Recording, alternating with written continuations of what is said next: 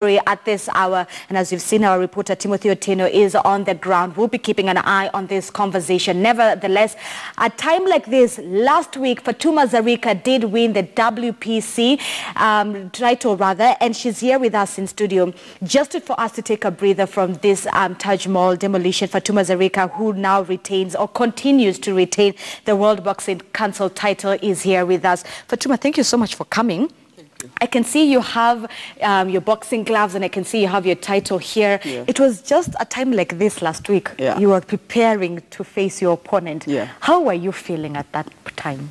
I was feeling good. And then on another side, I was feeling scared, something like that. A bit nervous. Yeah. Ooh. Tell me, how did you prepare for this specific match? What did you have to go through? Did you change your diet? How often were you, preparing for this specific match? Yeah, because my coach changed my diet, something like that, and I have to look what I eat and then to train hard. Yeah, because the bout was not easy, just like that. Yeah. Juu opponent yoyote ambapo anakam kwa ring, I think anakuwa ni mtu mwingine mzuri, na WBC hawezi choose mtu mwenye ambapo ako weak. So how long did it take for you to prepare for this? 3 months? 6 weeks. 6 weeks? Yeah. Wow. 6 weeks. Yeah. All right, so then on that day you were announced the winner. Yeah. Ulikuwa na expect kukuwa winner? Ni kitu yenye ambapo nilikuwa natarajia, sababu ni mshipi mimi ndio nilikuwa nayo, na pia nilikuwa najua vizuri sana nitashinda mshipi na bado nitabaki nayo nyumbani. Alafu, this is the World Boxing Council title. Yeah. Kuna zingine kama IBF? Yeah, kuna IBF, WIBF. Alafu kuna pia WBC. Na uko na WBC. IBF and the rest. Would you want to also contest for those? Nikipewa chance, nataka kuwa na mshipi kama 3 before ni retire. Speaking of retirement, uta-retire lini? Ama hiyo bado iko mbali? Si ati iko mbali, ni kitu ambapo nataka at least niweze kuangalia sana, sababu nimecheza boxing for long, so I think sifai kukaa hapo saizi, nafaa pia hii idea yenye ambapo niko nayo niweze kupatia pia mtu mwingine. Unaona? So ni kitu ambapo niko nayo, nikijua vizuri sana, maybe after 1 year uta-retire boxing, alafu nianze kutrainisha. So uki-retire, you'll be now training other people to take over. A lot of Kenyans, especially on Saturday, even around the world, were paying attention to this match. Ni kama Kenyans have started becoming more attentive to boxing. Were you surprised, or do we still not pay attention to boxing as much? By then nilikuwa surprised, sababu hata mimi mwenyewe wakati ambapo nilitoka changing room nilishangaa sana, sababu sijaiona watu kama hao kwa boxing, na watu wengine wenye ambapo hata waochingi boxing wamekuja hiyo siku, wanasema ni lazima wajionee na macho. So ni kitu ambapo ilinipatia mtisha sana, na ni kitu ambapo nilishukuru sana kuangalia ya kwamba kama kweli mashabiki wanaweza jitokezea hivyo kwa wingi wakuja wa support boxing. So inamaanisha ya kwamba tunaenda far na tuna change boxing. Ungependa kuona nini ifanyike ndio enyewe the world of boxing in Kenya can go further, ndio to compete with other international players? Kitu yenye ambapo inafaa kufanyika ni kitu yenye ambapo tunaomba sana gava iweze kuingilia katikati ya boxing, sababu boxing ni mchezo pia kama hizo zingine. Juu wakiweza kutupatia support, I think tutaenda far. Na pia kampuni pia ziweze kujitolea kwa wingi, ziweze kutupatia pia, juu bila sponsorship hakuna mahali ambapo naenda. Ni lazima ukuwe na sponsorship ndio at least ili uweze kuinuka. And that's one of the things you'd like to see being done. Private companies as well as the government sponsoring and making sure that this happens. I heard that you have, what do I call it, a training ground, Mathare. Niambie. Okay, life yangu ilikuwa ni life ingine tough, na ni kitu ambapo pia nilikaa nikaona wakati ambapo niliona Leilali akifight, nikaona maybe hata mimi naweza tafuta jibu mahali nianze kujifundisha kuona ya kwamba maybe naweza learn more ama naweza kujua hiyo kitu yenye ambapo yeye anafanya. So hapo ndio ilinipatia mtisha na nikaenda nikatafuta gym, nikatafuta mama mwingine akanipeleka mpaka Mathare na akaniintroduce kwa watu kadhaa na nikaweza kuletewa watu wenye ambapo nafaa kuchoose kutrain nao. So nikachoose boxing na tukaanzia hapo Mathare North. And how is it going since then? Okay, ilikuwa hard. Ilikuwa hard juu ni kitu yenye ambapo haikuwa rahisi hivyo. Juu wakati ambapo nilianza boxing nikacheza amateur. Nikamaliza mwaka moja, nikatani professional juu pia ile majukumu pia haikuwa nzuri vile nilikuwa najaribu kuona kama nitapata job kwa amateur. So wakati ambapo niliona hakuna kazi nikatani professional. Na professional pia naye haikuweza kunipeleka vizuri. Bado ilikuwa tu ni hustling vitu kama hizo. Saa zingine unacheza game hakuna do. Saa zingine unacheza game haulipwi, promoter ashahepa. So ilikuwa tu ni hapa na pale. Na hizo ndio challenges. Na hizo ndio challenges zenye ambapo tuko nazo kwa boxing, tulikuwa nazo kwa boxing sana. But then what can we do to make sure promoters who don't pay people are dealt with accordingly? Because Zarika, you are one person who embodies boxing here in Kenya, right? And even in East Africa. Lakini maybe there's another young girl or another young man who doesn't know the challenges. There's someone else who might come and take advantage of them. So what can we do to make sure that people work laini?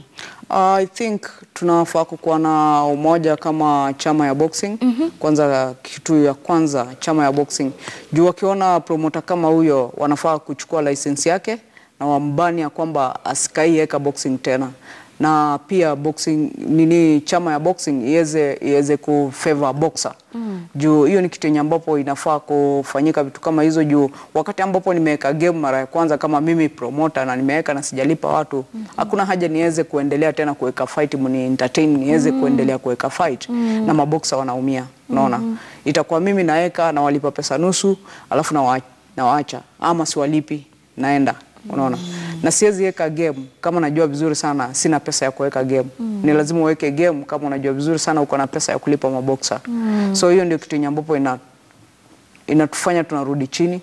Na mapromoter wenye ambapo wanakuja kama mtu hana pesa ya kuweka boxing, hakuna haja ingie kwa boxing. Inafaa achukuliwe license yake na story ya kuweka boxing ishe hivyo. Lakini si promoters pia, a lot of our athletes ukiwaangalia, especially our marathon runners walienda Nigeria about last month. A lot of them, their flight was delayed, walilala kwa airport, and the next day they were expected to still run and perform and do Kenya proud.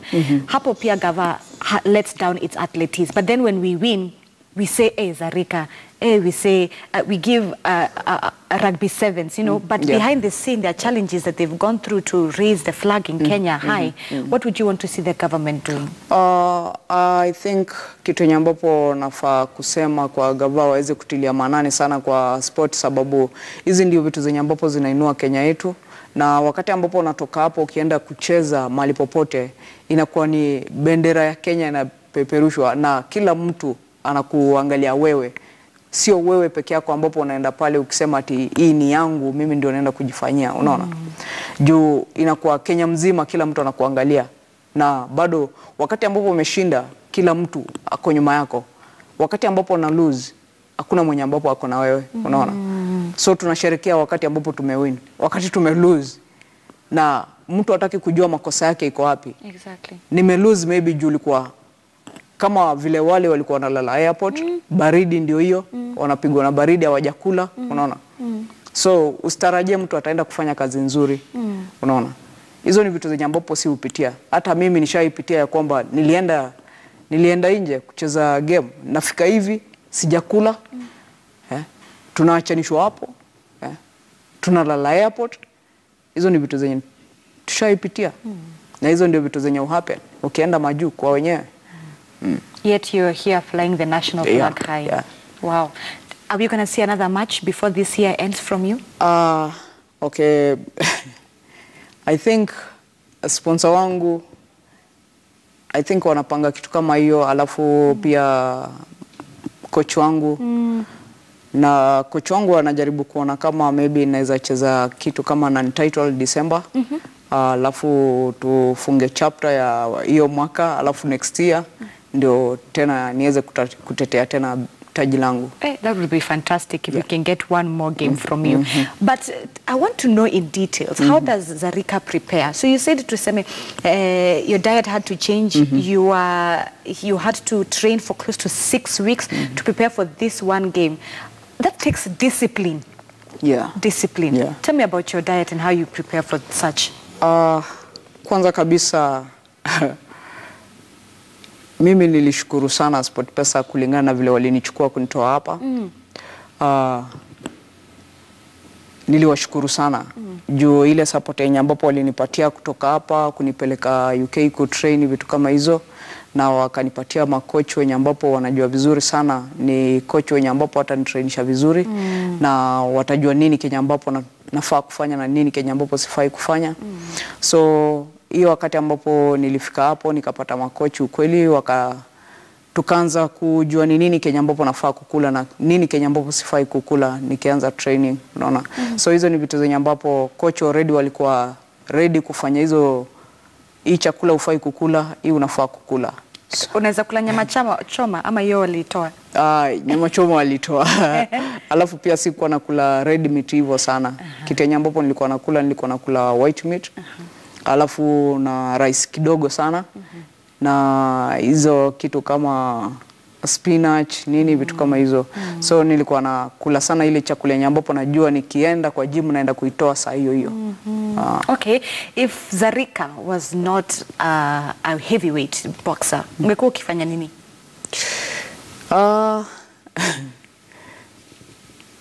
I think ningekuwa bado tu kwa boxing tu, maybe kutrainisha wase, ningelikuwa maybe coach.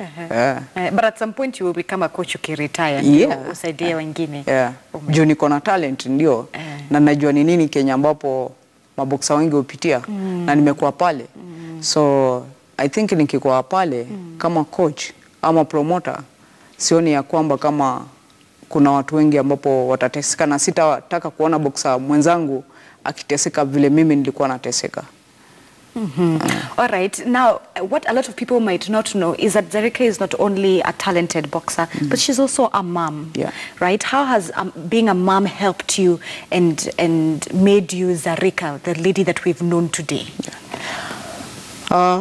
Kwa mom imenisaidia sana, sababu niko na ile ya kwamba nafaa kufanya hii kitu. Nafaa kufanya hii kitu sababu ya nini?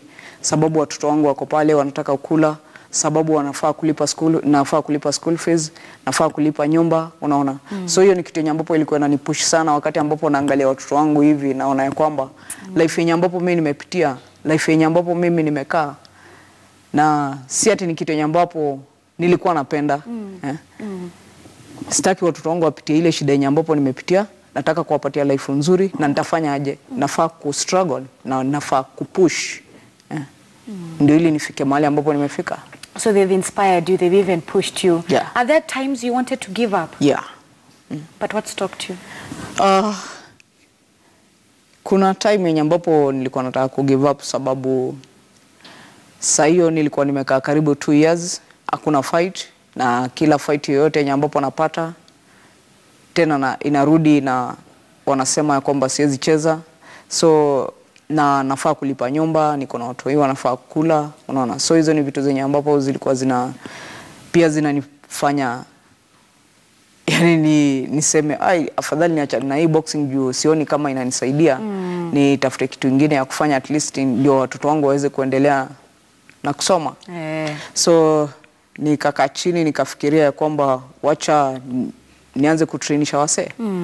Nikaanza kutrainisha watu, na nikasahau kwanza na boxing kidogo. Tena nikastukia tena nimerudi huko, sababu ni kitu ambapo ninapenda na iko ndani ya roho yangu. So nikastukia tena nimerudi, sababu wakati ambapo na trainisha watu na mimi na train bado. So nikarudi tu tena pale nikapata tena fight nyingine, nikaenda nikarudi. Okay. Fatuma, thank you so much for being here. Thank you. And success with all the other matches that you will play, and continue flying the Kenyan flag high. Fatuma Zarika, as she retains the World Boxing Council title.